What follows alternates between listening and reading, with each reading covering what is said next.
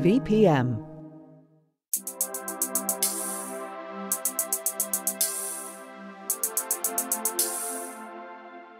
On November 2nd, 2021, some QAnon followers gathered in Dallas, Texas, at the site where John F. Kennedy was assassinated nearly 60 years ago. They were there waiting for his late son, John F. Kennedy Jr., to rise from the dead and become vice president to Donald Trump, who they believe would be reinstated as president. They gathered with flags, voting chairs, and Trump 2024 merchandise. No one arrived. And while these theories seem far-fetched, conspiracy theories rooted in white supremacist ideology are nothing new. Adam Serwer, staff writer at The Atlantic, is pretty familiar with this history. I always tell people, one of the first fake news controversies in American history was the Klan. For hundreds of years, the Black press has played a major role in combating white supremacist ideology. Also, Black journalists and Black news outlets reflect the best of Black society back to itself, both then and now.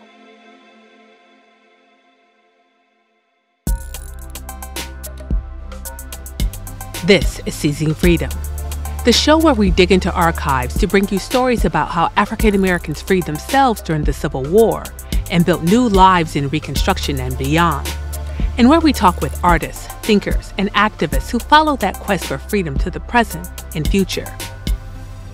I'm Kidada Williams. In today's episode, I speak with Adam Serwer, staff writer at The Atlantic, who covers race, politics, and justice. We discuss how the Black press countered white supremacist conspiracy theories in the past, the role of Black journalists in today's media landscape, and Adam tells me what he thinks the future of the Black press could look like. There were whole newspapers that said the Klan did not exist. You had people who were victims of the Klan who were literally testifying in Congress about seeing people be murdered or being attacked or mutilated themselves. And you would have these Democratic aligned papers and some Republican papers as well saying, the Ku Klux Klan is like a fictional invention of fevered imaginations. But it was completely made up. And Black newspapers were saying, this is nonsense, it's made up. These papers were often responding to essentially lies that were put forth in Democratic aligned white supremacist papers. So that part of it isn't new. And the other thing that isn't new is Black writers serving as a corrective against that type of misinformation and slander. I think what's distinct now is that obviously it is, I don't think human beings are any more vulnerable to propaganda than they were before, but it is so much easier to get into your brain that you can very much silo yourself off in an information ecosystem that is impenetrable by contrary information. A lot of those Black outlets no longer exist. But the role of Black journalists, I think, in countering this kind of propaganda, I think remains similar to what it was back in the day. But, as is often the case, the disinformation can win out, and it can have devastating impact. Propaganda fueling propaganda. That probably sounds familiar. Adam told me about how the work of journalists, like the legendary Ida B. Wells, redefined how lynchings during the Jim Crow era were understood, and about the bigger implications of not correcting those lies.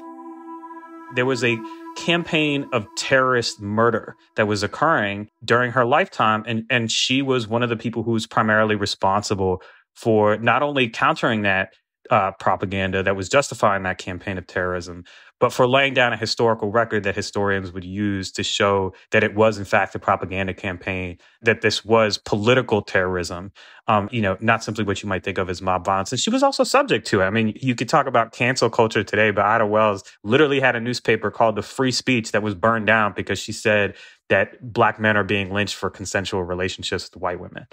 I think sometimes people forget that, white supremacy was the governing ideology of the United States for longer than the United States has existed without that ideology being its governing philosophy. And so that being the governing ideology of the country, it is reflected in its media organs. And so Black outlets provided an essential and necessary, and unfortunately, they were not able to counter this. They tried their best, obviously, but it is difficult to overwhelm a campaign of propaganda that has gripped the minds of a demographic majority in the country. And these racist misconceptions were important not simply because they were discriminatory, but because they drove policymaking. It affected people's assumptions about what was worth doing, whether it was worth defending Black rights, whether Congress was going to pass legislation securing Black men's right to vote. That's also true to this day. These underlying ideological assumptions about race continue to shape policy agendas. So we know that the Black press plays a significant role countering racist ideology. Do we have a sense of the roles the Black press played in reflecting Black America back to itself in a positive light? If you look at, everything in these Reconstruction papers in New Orleans, it's not all. There's a lot of society stuff. You know what I mean? Like so-and-so went to this ball. And so there's a lot of depicting this complex, elegant social scene that is occurring, among Black folks who live in cities. Because obviously, in South right after Reconstruction, a lot of the population is rural. But there is this important role they play in mirroring Black society back to itself and promoting artists and intellectuals who are in the process of creating a Black American culture and providing, not just describing their events or their art, but providing them with a medium for communicating those things to the Black community. Outlets like The Crisis, for example. These outlets are sometimes publishing fiction. They're sometimes publishing poetry. So it's not just a question of politics, obviously. And I think that's also true of the Black press today. It's really not the case that all Black reporters work in political news. In fact, there are probably more Black reporters writing about culture than politics based on anecdotal observation. But yes, obviously the Black press plays a significant role in sort of the cultivation of Black culture. So they're doing a lot of work in terms of countering and trying to fight the racist world that they are experiencing in Jim Crow, but also creating a story of who they are as a people. Right. And it's also, there's an elevation of Black genius that occurs. And I think, in some ways, the cultural production in America is a lot more integrated than it was even when I was a child, in terms of there are so many more Black crossover artists than they used to be. It used to be a huge deal. Even in the 80s and 90s, if a Black artist crossed over, I remember Prince, there was a period in which he cultivated the impression that he was biracial. He's not biracial because he understood that white audiences found that fascinating. Even to this day, but less so than when I was growing up, there's a kind of almost it's a de facto segregation of, there are people who are famous and who are renowned for their artistic ability in Black communities that white people are not, or the rest of the country is not yet fully aware of. And, Black media in general, speaking more broadly than simply reportage, still, bears a significant role in elevating Black genius in that way.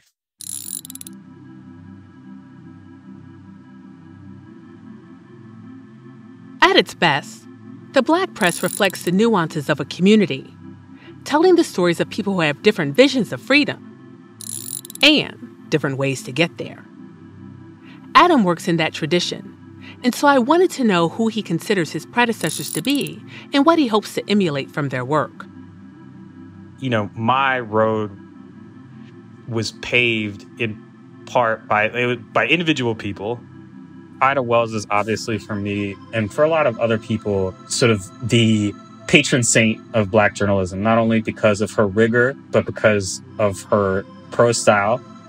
She was brave, and she was willing to go against the prevailing ideological consensus of her time. Another Black journalist I admire a whole lot during the sort of Reconstruction Redemption era, who is T. Thomas Fortune. And he he's an interesting person because he is closely tied to Booker T. Washington, who financed a number of his projects. And Fortune is like the closest thing you would get to like a radical leftist at the time. I like him because he's sort of a hot-headed figure. I mean, he's just a very interesting figure who's been sort of forgotten, but whose sort of radicalism is a blueprint for later Black activist groups. These days, while there are still Black-led media outlets in the U.S., legacy outlets are slowly diversifying. According to a 2018 survey by the American Society of News Editors, 40% of participating newsrooms have become more diverse since 2001. And according to Adam, some of that integration took place fairly recently. In 2008, the American Society of News Editors noted an overall decline in the number of journalists working in news that year, but the percentage of journalists of color slightly increased. One reason Adam notes for that increase was the need for qualified reporters to cover Barack Obama's first presidential campaign. There were reporters who simply were sort of, for lack of a better term, culturally illiterate in some of the things that they were going to need to pay attention to. And so I think, they staffed up. I would say that newsrooms got a lot more integrated than they used to be. That change had a significant impact when Donald Trump showed up, because those people were already in those newsrooms and could say, hey, you may think that there's something ambiguous here, but this, this has pretty clear implications to me. It is a significant cultural occurrence in journalism. But there's also individually, I think, an outlet like the Atlantic, it would be silly for me not to discuss Ta-Nehisi Coates, my former colleague, who in a significant way, because of his excellence, he, persuaded both the Atlantic and other legacy outlets to take more chances in terms of cultivating Black talent in this particular arena, which to this day is still largely dominated by white men. So someone like Ta-Nehisi Coates brought in, there are a lot more Black people who are probably reading the Atlantic now that they know that the Atlantic is interested in Black life. And now if you look at a magazine like The Atlantic, the Atlantic is a pretty big tent. It has a lot of different people with a lot of different ideologies. You have someone like Van Newkirk doing an award-winning podcast about Hurricane Katrina. And you have someone like Clint Smith, who, it wrote a best-selling book on, the way that Americans remember slavery at historical sites. You have someone like Hannah Georges, who's writing a cover story on the production of Black television over the past 5 decades. It's not just a question of having one marquee Black name at a publication, which was a significant improvement from the status quo, but a question of, outlets are now investing. They're not just trying to find that one token who is going to, be the face of their magazine so they can seem diverse. There is an improvement. I'm not going to say it's perfect because it's obviously not, but there is a more of an open-mindedness to a diversity of Black writers than I think there was at a different period of time. In one of our episodes this season, we followed W.E.B. Du Bois to the 1900 World's Fair in Paris, and his realization upon returning that educating the white world on Black achievement wouldn't end racist policies or practices. And so I'm wondering, do you think Du Bois is right? And if so, then does the press, specifically the Black press, have a role in moving us toward a more free and racially just world? Sometimes people can assume that knowledge is self-actualizing. That is, you give people information and then, people are going to act on that information the exact way you would expect them to. But scientific and historical, factual conclusions, they require political action to realize the conclusions that they might point towards. It's not simply a question of you give people the facts and then that's the end of the story. You have to convince people that a particular kind of problem is meant to be solved in a particular kind of way. I mean, I think the work of education is important, but one of the reasons why I think the backlash to teaching American history, warts and all, is so misplaced is that while I think there are certain obligations that stem from it, it's not necessarily the case. You could see someone who's conservatively inclined make a different type of argument. I do agree with Du Bois that knowledge is not enough. It's not sufficient. You also have to convince people that something is the right thing to do.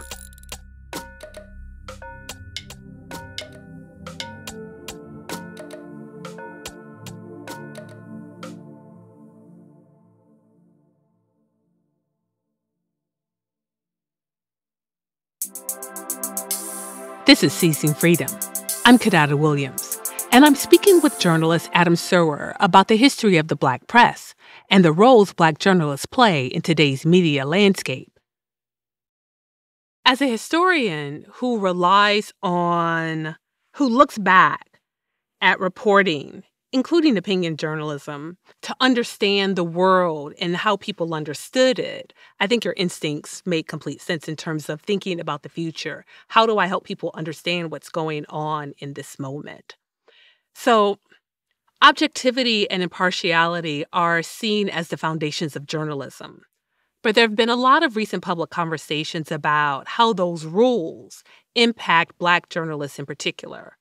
And I wonder, how do you see those rules shifting as the media landscape changes? Or do you see them shifting? I mean, I think I'm not necessarily against the idea of striving for objectivity. If you want to do that, that's fine. I think it's important that people recognize that objectivity is culturally shaped. So what you think is objective may in fact simply be, a fish not perceiving the water, so to speak. People don't necessarily think that when they say objective, they mean how white people think of it. But every once in a while, you'll find something that people say that indicates that that's exactly what they mean. So, for example, and I won't name names, but there was a media critic who asked whether Black women could objectively cover Michelle Obama. This would not have been a controversial article 30 years, there would have been some Black columnists who complained about it, but it would not have been like, what are you talking about? Like the reaction was just like, are you crazy? Like what kind of assumptions are embedded in that question? The assumption is that how white people say things is the objective way to see things. And that still continues to shape the lens of objectivity in American journalism, in part because white people are the demographic majority in the United States. But I think there are other ideological axes that are relevant. I mean, I think, there was a time when journalism was a very working class, blue collar profession. I think it is no longer the case. A lot of predominant, journalists at elite publications, including myself, have degrees from elite universities. And I think that affects our perspective. There's nothing wrong with striving for objectivity inherently. But objectivity is by necessity culturally determined and often by its relationship to power. And because Black people in America tend to have a different relationship to power, obviously Black people are not a monolith. But I think, there is, they provide a different perspective regardless of their political leanings. We rely on the press to hold those in power accountable, whether they are individuals, corporations, or the government. But the political polarization of our media sources makes it hard to tell what the role of journalists is anymore. I think the role of all journalists is to tell the truth. It just so happens that America's history means that telling the truth for Black journalists often means overcoming assumptions that are incorrect, but nonetheless widely held. And I think that is, there's a lot of extra labor that goes into that kind of thing, both in, the journalistic product, but also institutionally in the places where we work. I think, that role is not necessarily fundamentally different than it used to be. I think our society is different in a lot of ways, but some people don't want to take it on. Some people want to just, it's not something that you necessarily have to take on, but I think there is no question that most people, they see a responsibility to make sure that the truth is told in a way that does not dehumanize or otherwise flatten who Black people are in such a way as And that's true whether or not we're talking about the stories that people write or the way that people write them, but also the way that such things, editorial decisions are made internally about how stories are framed, which is also, significantly important. When you are writing about race and white supremacy in America, do you have an imagined audience? And if so, who do you imagine your audience to be, and how much do you take them into account? So I've never been asked this before, but yes, I do have an imagined audience. My imagined audience is someone like 20, 30 years from now who's like, what happened? And why is it happening? I think in opinion journalism, it's very tempting to try and say, well, I'm going to try to convince someone who does not agree with me to adopt my perspective. And that is not what I try to do. I try to follow Du Bois's example of write the truth, even if the truth seems out of touch with the times, because the important thing is making sure that the facts are there and the truth gets told, the real story. And I think, that's something, again, that historians and journalists have in common in terms of a search for fact, for the way that events unfolded. Since the Trump administration, since the Trump campaign, my imagined audience has been someone in the future who is trying to determine what the America of this era was like, why people did certain things the way that they did them. And that's, that is my way of, I think, making sure that I am telling the fullest story possible and also avoiding the temptations to shade my argument a particular way. From your writing, your articles, and in your book, The Cruelty is the Point, and from the larger writing of journalists of the past, I would say 5, 6, 7 years, we can see that Black journalists seem to be able to anticipate the events of Trump's America through January 6th in ways that maybe white journalists in some legacy media largely could not or would not. And so I'm wondering, do you have any thoughts on why that may have been the case? Were journalists seeing, knowing, thinking that their peers weren't able to? Yes, I do.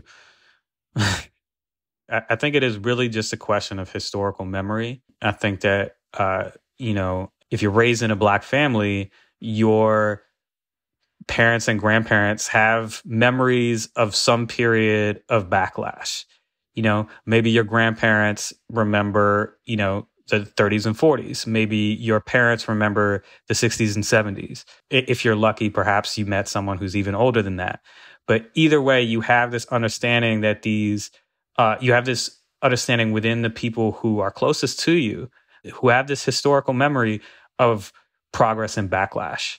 Whereas in American politics, the story of America is primarily told. There's no sense of steps back in the popular narrative. But I think for African Americans in particular, that understanding of that steps back, that backlash, is very prevalent in the historical memories of our parents and grandparents. It's not some just because I can imagine someone taking this out of context. It's not some magical thing that's encoded in DNA or anything like that. It is simply memory. It is a different type of memory. And it is a type of memory that, if you ask Eric Foner, he would also know. You know what I mean? It's not a question of race. It is simply a question of who remembers what and why do they remember that thing. And I think as a historian, I think it's probably like a combination of the memory and being willing to do the work, right? To sort of look to the past, to understand what actually happened as opposed to what people think may have happened. And so I think that's really important. And I think you're right, because I think historians of the U.S., particularly those who understood earlier periods of backlash, redemption after the Civil War, the backlash, consistent backlash of Jim Crow era, and then even the backlash to the civil rights movement, could also see in this moment what was happening in ways that other people may not have been able to see or may not have wanted to see because it made them uncomfortable or they thought it could never happen here. if you even remember that Martin Luther King was very unpopular when he was assassinated, you probably had some inkling of, what could happen post-Obama. But, and so I think you're right, but I also think that that's not common knowledge. I think that, and some of that is memory, but also it's being open to the kind of education or the kind of history, that more accurate history than the sort of cookie cutter version of history that a lot of people get and actually really prefer to the actual history that's more complicated. Yeah, I mean, look, we are currently witnessing a massive historical backlash to, I think after Barack Obama was elected, people wanted an answer to the question, after Ferguson in particular, people were searching for an answer to the question, well, we have a Black president. How is it that race is still such an important factor in American life? And so they started, reading history. And it turned out the history that actually happened was very different from the history that they were taught. And I think that this radicalized a certain portion of the college-educated white American electorate in particular.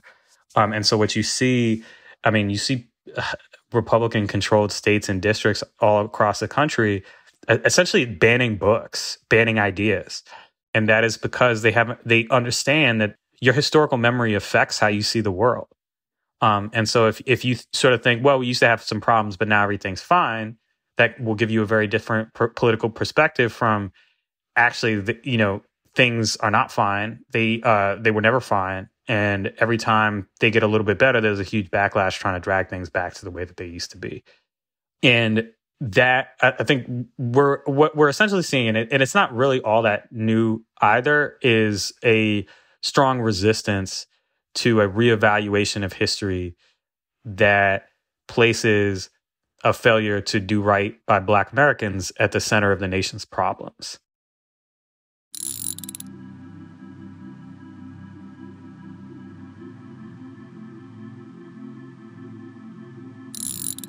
Even in this moment of backlash, Adam is still excited about how the Black press could function in the future.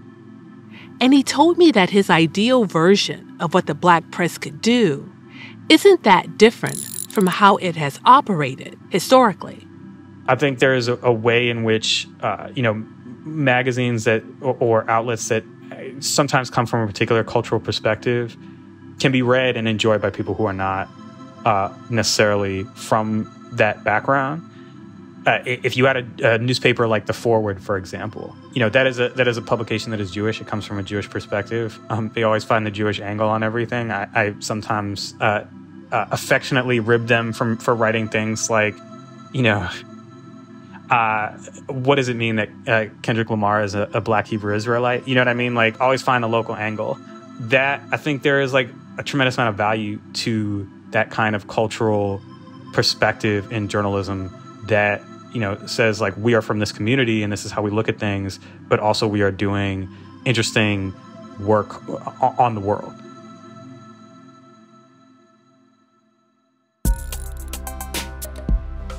Adam Serwer is a staff writer at The Atlantic, where he covers politics. His book, The Cruelty is the Point: The Past, Present, and Future of Trump's America, is out now. Seizing Freedom is a production of VPM in Molten Heart. It's hosted, written, and produced by me, Kidada Williams. The show is produced by Lushik Lotus Lee and edited by Affiello Duke. Kelly Jones is our senior producer. Music, sound design, and mastering by James T. Green of Molten Heart. You can find links to Adam Serwer's work and more information about our show at seizingfreedom.com.